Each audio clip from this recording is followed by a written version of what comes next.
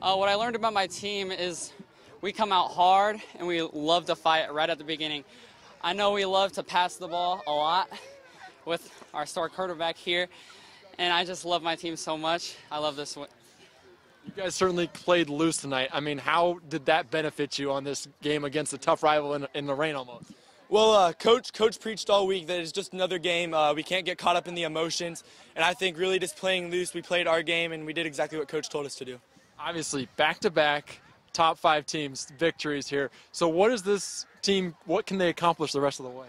Our goal is win state. That's it right there, win state. That's all I got to say. What kind of statement did you make to the rest of the ACAC and also Class 1A? We're coming for you. We want it. We want it bad. It's our turn. Coach talked about there, play your game. What is your game about?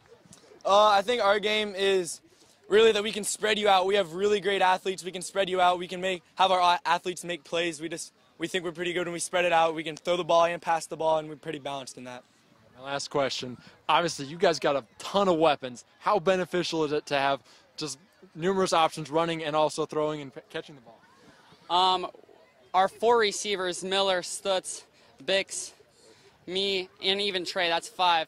We all have caught a touchdown this season, and we can run the ball. I mean, it's just, we're so versatile on the offensive side, and we just love to, I don't know, we just play smash mouth football on defense. Very happy with the way our guys played.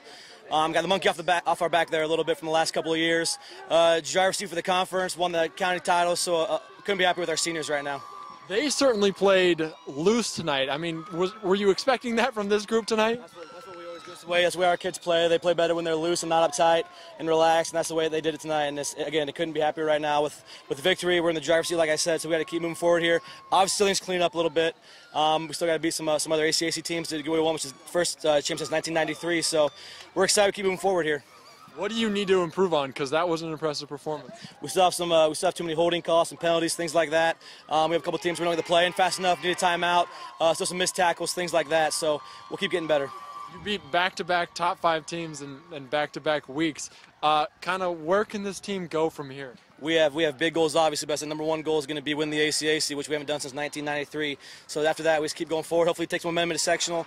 Monroe Central is a great team, and sectional, a heck of an opponent. So we got to keep getting better to go back and beat them again. It's going to be a hard team to beat twice, but we have some lofty goals, no question.